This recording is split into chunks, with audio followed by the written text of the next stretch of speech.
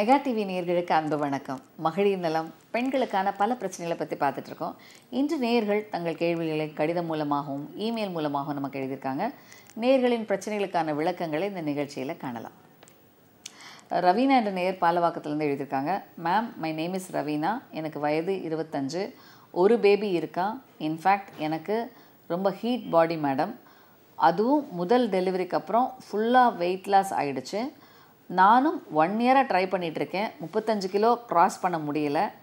எனக்கு wait growth பண்ண ஏதாவது சொல்லுங்கள் சொல்யூஷன் மேடம். வெயிட் கூடுவது என்பது ரொம்ப எளிமையான விஷயம். ரவீனா, என்கிட்ட வர குழந்தையின்மையினால் பாதிக்கப்பட்ட தம்பதியினரில் 100 பேர் இருந்தாங்கன்னா 100ல் 90% உடல் பருமன் அதிகமாக தான் இருக்காங்க, பிசிஓடி இருக்காங்க. நீங்கள் எடை கூட வேண்டும் என்று சொல்வதே ஒரு முக்கியமான விஷயம். ஸோ எடை கூடுவது என்பது ரொம்ப எளிமையான விஷயம். முதல்ல எடை குறைவுக்கான காரணம் என்னன்னு பாருங்கள். குறிப்பாக 3 விஷயம், முக்கியமான விஷயம். முதல்ல சர்க்கரை வியாதி இருக்கா. சர்க்கரை வியாதி அதிகமாக இருக்க பெண்கள் உடல் இழைத்து கொண்டே போவாங்க. இரண்டாவது, சில நோய் தாக்கங்கள், டிபி, பிரைமரி காம்ப்ளெக்ஸ், இந்த மாதிரியான எதிர்ப்பு சக்தி இல்லாததுனால வருகிற சில இம்யூனோ டெஃபிஷியன்சி டிஸார்டர்ஸ்னாலே உடல் எடை குறைந்து கொண்டே போகும். மூன்றாவது, சில ஹார்மோன்ஸ், தைராய்டு அதிகமாக இருக்கிற பெண்களுக்கு ஹைப்பர் தைராய்டு சொல்லுவோம். இந்த மாதிரி இருக்க பெண்கள் உடம்பு இழைச்சிட்டே போவாங்க. என்ன சாப்பிட்டாலும் நல்லா சாப்பிடுவாங்க, ஆனால் அடிக்கடி மோஷன் போகும், உடல் எடை குறையும். அடுத்து முக்கியமான விஷயம், உணவு உட்கொள்வதில் ஏதாவது பிரச்சனைகள் இருக்கிறதா. மால் அப்சார்ப்ஷன் சிண்ட்ரோம் சொல்லுவாங்க. நல்லா சாப்பிடுவாங்க, ஆனால் அந்த தேவையான சத்துக்களை உறிஞ்சு கொள்வதற்கு இந்த குடலில் பிரச்சனையாகி மால் அப்சார்ப்ஷன், அல்சரேட்டிவ் கோலைட்டிஸ் மற்றும் இவங்களுக்கு இன்டர்ஸ்டிஷியல் பவல் சிண்ட்ரோம் சொல்லுவோம், ஐபிஎஸ்ன்னு சொல்லுவோம், இரிட்டபிள் பவல் சிண்ட்ரோம். இந்த மாதிரியான பிரச்சனைகள்னாலையும் அதிகமாக உணவு உட்கொண்டால் கூட எடை கூடாமல் இருக்கலாம். ஸோ உங்களுக்கு கண்டிப்பாக தேவை ரவீனா, முதல்ல என்ன காரணத்தினால உடல் எடை குறைகிறது, இதை நீங்கள் முறையாக பரிசோதித்து காரணத்தை சரி பண்ணுங்கள். ஹைப்பர் தைராய்டை கரெக்ட் பண்ணால் கண்டிப்பாக வெயிட் நார்மல் ஆகும். இந்த இரிட்டபிள் பவல் சிண்ட்ரோமுக்கு தீர்வான என்ன காரணம் கண்டுபிடிச்சி அதை கரெக்ட் பண்ணிங்கன்னா கண்டிப்பாக உடல் உட்கொள்கிற உணவு உங்கள் உடல் அப்சார்ப் ஆகும், அதன் மூலமாக உடல் எடை கூடும். மூன்றாவது, சில தொத்துக்கள், இன்ஃபெக்ஷன்ஸ்னால உடல் எடை குறையுதுன்னா அதை சரி செய்யுங்க. சர்க்கரை வியாதி இருக்கான்னு பார்த்து பண்ணுங்கள். இந்த மாதிரி உங்கள் காரணத்தை கண்டுபிடிச்சி அதை சரி செய்து ஆரோக்கியமாக உணவு எடுத்துக்கிட்டிங்கன்னா கண்டிப்பாக நல்ல முறையில் வெயிட் கூடும், உடல் எடை கூடும், உடம்பும் ஆரோக்கியமாக இருக்கும். அடுத்து ஜெனிஃபர் மேரி என்ற நேயர் எழுதியிருக்காங்க.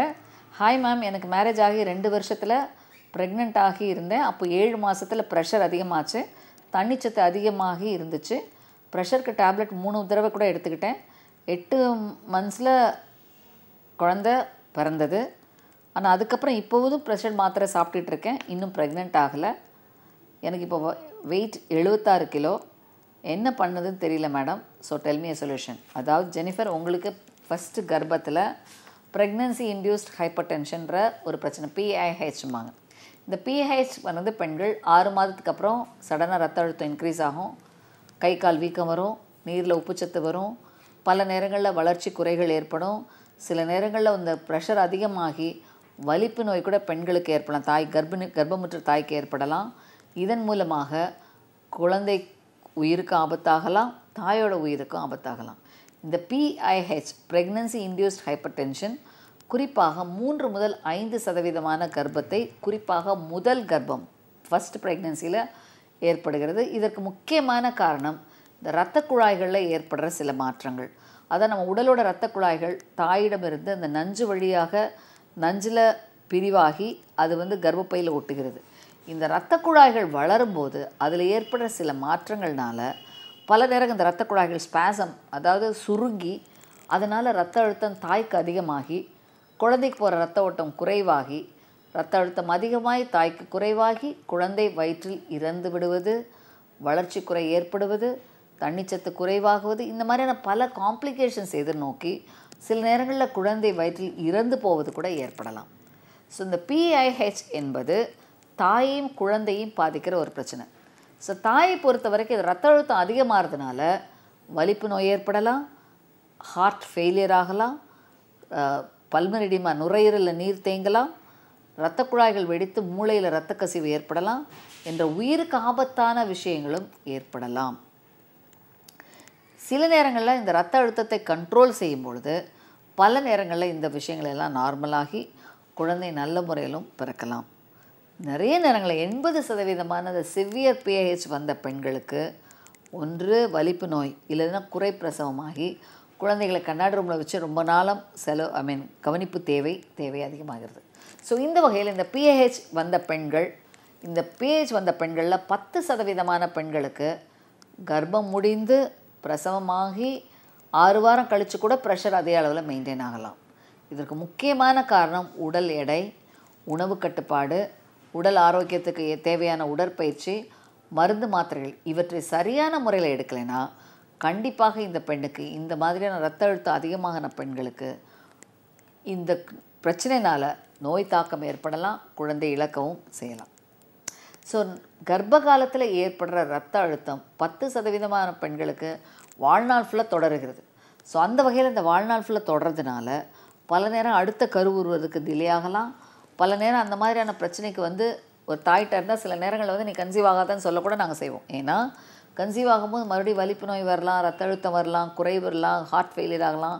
இதெல்லாம் தெரிந்தும் நம்ம இந்த மாதிரி கர்ப்பத்தை எதிர்நோக்கினாலாம் அது குழந்தை உயிருக்கு ஆபத்து, தாய் உயிருக்கு ஆபத்து. ஸோ கண்டிப்பாக ஜெனிஃபர் நீங்கள் செய்ய வேண்டிய விஷயம், ஒரு முறையான எக்ஸ்பர்ட்டிடம் சென்று உங்களை முழுமையாக பரிசோதித்து இந்த ரத்த அழுத்தம் எவ்வளோ தூரம் குறை செய்யலாம் என்பதை கண்டுபிடித்து அதற்குண்டான ட்ரீட்மெண்ட்டை ப்ராப்பராக கொடுத்தீங்கன்னா கண்டிப்பாக ஆரோக்கியமுள்ள குழந்தை பெற முடியும். உங்களையும் இதன் மூலமாக காத்துக்கொள்ள முடியும். ஸோ கண்டிப்பாக நீங்கள் தகுதி பெற்ற மருத்துவரை அணுகி முறையாக பரிசோதித்து என்ன லெவலில் இருக்குதுன்னு பார்த்து அதுக்கு மருந்துகளை எடுத்து உடல் எடை குறைப்பை செய்து கரெக்டாக இருந்தீங்கன்னா கண்டிப்பாக வரும், கவலைப்படாதீங்க. அடுத்து தயா சென்ட் தாமஸ் மவுண்ட்லேருந்து பேசியிருக்காங்க. டாக்டர் குட் மார்னிங், நான் வெயிட்டாக இருப்பேன், மேல் மாதிரி ஃபேஸ் அண்ட் பாடி இருக்குது, பேபி இல்லை, வெயிட் லாஸ் பிளான் பண்ண, கொள்ளு போல் உள்ள திங்ஸ் வெயிட் லாஸ் பண்ண எடுக்கலாமா? அது எடுக்கும்போது கன்சீவ் ஆகிறதுல ப்ராப்ளம் வருமா? பயமாக இருக்குது டாக்டர், எப்படி நான் என் ஹெல்த்தை முறையாக நான் பார்த்து வெயிட் லாஸ் பண்ணுவது பற்றி அறிவு சொல்லுங்கள். கொள்ளு மட்டும் சாப்பிட்டா போதாது வெயிட் குறைவதற்கு தயா, நீங்கள் முதல்ல உடற்பயிற்சி செய்யணும், உணவு கட்டுப்பாடு செய்யணும். பலரும் நினைக்கிற ஒரு தவறான விஷயம், உடல் எடை குறைப்புக்கு எளிமையான முறை, டாக்டர் மாத்திரை கொடுங்க டாக்டர், ஒரு மருந்து கொடுங்க டாக்டர். இது தவறு. முதல்ல உங்களோட உடல் எடை கூடுவதற்கு என்ன காரணம்? உணவு வகைகள் கட்டுப்பாடு இல்லை, உடற்பயிற்சி இல்லை. இவை இரண்டும் முக்கியமான விஷயம். இவை இரண்டும் முறையாக நீங்கள் செய்தீங்கன்னா கண்டிப்பாக உடல் எடை குறையும். பல நேரங்களில் பலரும் நம்ம நேயர்கள் நினைக்கிறது நல்லா சாப்பிடணும், நல்லா இருக்கணும், ரெஸ்ட் எடுக்கணும், ஆனால் வெயிட் மட்டும் கூடக்கூடாது. எப்படி முடியும்? நீங்கள் வெயிட் உணவு உட்கொள்ள குழந்தை தேவையானதோ இல்லை அவர்களுக்கு தேவையானது போக மிச்சம் உள்ளது அனைத்தும் ஸ்டோரேஜில் வரும். இந்த ஸ்டோரேஜ் அதிகமாக கண்டிப்பாக எடை கூடும். பல நேரங்களில் இதை குறைப்பதற்கு, இந்த ஸ்டோரேஜ்லேருந்து இந்த ஃபேட்டெல்லாம் மொபிலைஸ் பண்ணுவதற்கு உணவு கட்டுப்பாடு, உடற்பயிற்சி இதெல்லாம் செய்யும்போது அந்த எக்ஸ்பென்சஸ் அதிகமாகும். இந்த எக்ஸ்பென்சஸ் அதிகமாகும் போது இருக்கிற ஃபேட்டு குறையும், எடை குறையும், உடற்கட்டுப்பாடு வரும். ஸோ நீங்கள் இதை முக்கியமாக தெரிந்து கொள்ள வேண்டிய விஷயம், இந்த மாதிரியான உடல் எடை குறைப்பு முறையாக இருந்தால் கண்டிப்பாக ரத்த அழுத்தம், சர்க்கரை வியாதி எல்லாம் கண்ட்ரோலில் வரும். பல நேரங்களில் இந்த சர்க்கரை வியாதி இருக்கிற பெண்களுக்கு நாங்கள் சொல்கிற விஷயமே, உணவு முறைகளில் நீங்கள் கட்டுப்பாடு வச்சிங்கனாலே சுகரை கண்ட்ரோலில் வைக்கலாம். டயபெட்டிக் டயட் அண்ட் ஸ்பிளிட் டயட்டே முக்கியமான விஷயம். ஸோ இந்த வகையில் பலரும் தவறாமல் நினைக்கிறது உடம்புக்கு வெயிட்டு கொள்ள சாப்பிட்டா இல்லை டேப்லெட் சாப்பிட்டா குறைஞ்சிடும். தவறு. உங்களோட உடற்பயிற்சி, உணவு கட்டுப்பாடு, முறையான உணவு வகைகள் இதை ஆரோக்கியமாக எடுத்து உடற்பயிற்சி பண்ணிங்கன்னா கண்டிப்பாக எடை குறையும். குறிப்பாக நீங்கள் ஒரு விஷயம் தெரிந்து கொள்ள வேண்டிய, வெயிட் லாஸ்க்கு பலரும் தவறாக நினைக்கிறது, நான் பேபிக்கு ட்ரை பண்ணுறோம் டாக்டர், எக்ஸசைஸ் பண்ணக்கூடாதுன்னு சொன்னாங்க. தவறு. எந்த பேபிக்கு ட்ரை பண்ணாலும், எந்த ட்ரீட்மெண்ட் நீங்கள் எடுத்தாலும் உடற்பயிற்சி கண்டிப்பாக செய்யலாம். உடற்பயிற்சி செய்வதனால எந்தவித நெகட்டிவ் ஆஸ்பெக்டும் உங்கள் ட்ரீட்மெண்ட்டுக்கு தேவையில்லை. அதனால் எந்தவித பாதிப்பும் வராது. நீங்கள் முறையாக கண்டிப்பாக உடற்பயிற்சி செய்யுங்க. குழந்தை பெறுவதற்கு கண்டிப்பாக இது ஒரு பிரச்சனையாக இல்லை. அடுத்து ராஜேஸ்வரி என்ன நேர் எழுதியிருக்காங்க போரூர்லேருந்து. மேம், எனக்கு எக்டாபிக் ப்ரெக்னன்சி இருந்தது, லெஃப்ட்டு செல்ஃப் இன்ஜெக்டமி, அதாவது புறகர்ப்பம் லெஃப்ட் டியூப்பில் இருந்தது, லெஃப்ட் டியூப்பை எடுத்துட்டாங்க, 6 மாதம் ஆயிடுச்சு. இப்போ நான் கன்சீவ் ஆனால் ப்ராப்ளம் வருமா? அகெயின் எக்டாபிக் வராமல் இருக்க சான்சஸ் இருக்கா? நல்ல கேள்வி. அதாவது ஒரு முறை எக்டாபிக் வந்தால் அடுத்த முறை 10% அதிகம் கருத்தரிக்கும் போது டியூப்பில் தங்குவதற்கு. ஏன்னா இந்த டியூப் பழுதடைந்ததுனால தான் அந்த டியூப்பில் போய் தங்குது. ஸோ ஒரு டியூப் எடுத்துட்டாங்க, இன்னொரு டியூப் நல்லா இருக்கா என்பதை முதல்ல பரிசோதிக்கணும். ரெண்டாவது, இந்த மாதிரி தாக்கம் வருவதற்கு காரணமே கிருமிகள் தான். அந்த கிருமிகள் தொத்து இன்ஃபெக்ஷன் மெடிசன்ஸ் கொடுக்கணும்.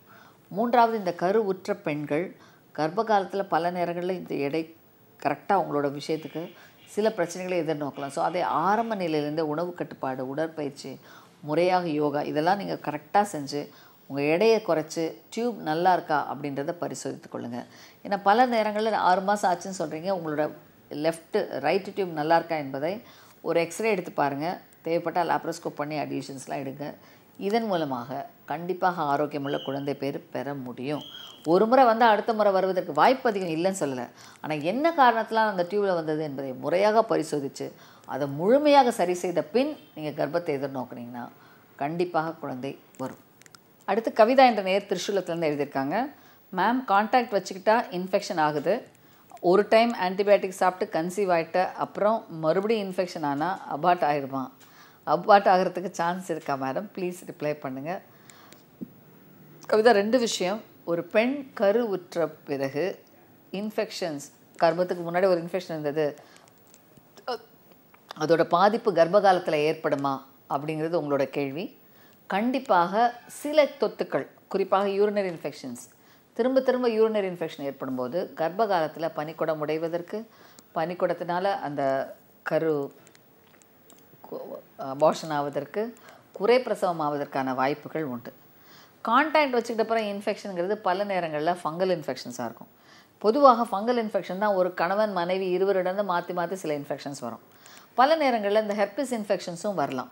ஸோ இந்த வகையில் இன்ஃபெக்ஷன்ஸ் என்ன காரணத்தினால வருது, இதற்கான காரணம் என்ன, அந்த இன்ஃபெக்ஷன்ஸை சரி செய்த பின் நீங்கள் கருவுறுவது கண்டிப்பாக அவசியம். ஆனால் கர்ப்ப காலத்தில் இந்த மாதிரி இன்ஃபெக்ஷன்ஸ் ஏற்படவே இருந்ததுன்னா கண்டிப்பாக அந்த இன்ஃபெக்ஷன்ஸை முழுமையாக சரி செய்தால் தான் கர்ப்ப காலத்தில் இந்த தொத்துக்கள்னால பாதிப்புகள் வராது. பல நேரங்களில் இந்த கர்ப்பமாகும்போது பனிக்குடம் உறையுது, ப்ரீஆர்ஓஎம், ப்ரீடம், குறைமாத வலி, குறை பிரசவம், எடை குறைபாடு உள்ள குழந்தை, இவையெல்லாம் வர்றதுக்கு காரணமே கருவுற்றிருக்கும் போதோ இல்லை கர்ப்பத்துக்கு முன்போ ஏற்படுற தொத்துக்கள் தான் இன்ஃபெக்ஷன்ஸ். அது பெல்விஸில் இருக்கலாம், ஃபெலோப்பியன் கர்ப்பப்பையில் இருக்கலாம், கர்ப்பப்பை வாயில் இருக்கலாம், யூரினரி இன்ஃபெக்ஷன்ஸ் இருக்கலாம். இந்த இன்ஃபெக்ஷன்ஸ் அனைத்துமே கரு வளர்ச்சியை பாதிக்கும், பனிக்குட உடைவதற்கும் வாய்ப்பு உண்டு. ஸோ கண்டிப்பாக கருவுற்ற பெண்களுக்கு, இதனால தான் இன்றைக்கி நாங்களாம் எங்கள் இதில் கர்ப்பமுற்ற பெண்ணுக்கு கண்டிப்பாக 4வது மாதத்தில் ஒரு ஸ்வாப் டெஸ்ட் எடுத்து ஏதாவது இன்ஃபெக்ஷன் இருக்கா என்பதை பார்க்கணும். இதன் மூலமாக கிட்டத்தட்ட 60% பனிக்குட நீர் குறைவு, பனிக்குட நீர் உடைவது, இதனை சரி செய்து இதனால் வருகிற காம்ப்ளிகேஷன்ஸில் 60% சரியாகி நல்ல ஒரு சக்ஸஸ் ரிசல்ட் உண்டு. ஸோ இந்த வகையில் கருவுற்ற பெண் இன்ஃபெக்ஷன் வரக்கூடாது. கரு தரிப்பதற்கு முன்பு இன்ஃபெக்ஷன் இருந்தால் அதை முறையாக சரி செய்திருவது நல்லது. கர்ப்பம் தரித்த பின் கருவுற்ற போதும் இந்த மாதிரி தொத்துக்கள் இருந்தால் முறையான மருத்துவர் அணுகி அந்த இன்ஃபெக்ஷன்ஸை சரி செய்து என்ன காரணத்தினால் வருகிறது என்பதை சரி செய்யும்போது தான் ஆரோக்கியமான குழந்தை பேர் பெற முடியும். ஸோ கண்டிப்பாக கர்ப்பத்துக்கு முன்பு தொத்துக்கள் இருந்தால் அதை முழுமையாக சரி செய்து கொள்ளுங்கள். உங்கள் கணவருக்கு இருந்தால் அவருக்கும் அதை சரி செய்தீங்கன்னா தான் இருவருக்கும் ஒருத்தரிடமிருந்து ஒருத்தர் வருகிற தொத்துக்கள் குறைந்து பனிக்குட பாதிப்பு, குறை பிரசவ வலி வராமல் உங்கள் கர்ப்பத்தையும் பாதுகாக்க முடியும். நேயர்களே, உங்கள் பிரச்சனைகள், சந்தேகங்கள் எதுவானாலும் எழுதுங்கள். மகளிர் நலம் மெகா டிவி. இந்த கேள்விகளுக்கான விடைகளை வருகிற நிகழ்ச்சியில் காணலாம். இந்த நிகழ்ச்சியின் முடிவில் ஒரு தொலைபேசி எண் வரும். அந்த தொலைபேசி எண்ணுக்கு உங்கள் சந்தேகங்களை SMS மூலமாகவோ அல்லது நேரடி தொடர்பு கொண்டு விளக்கங்களை பெற்றுக்கொள்ளலாம்.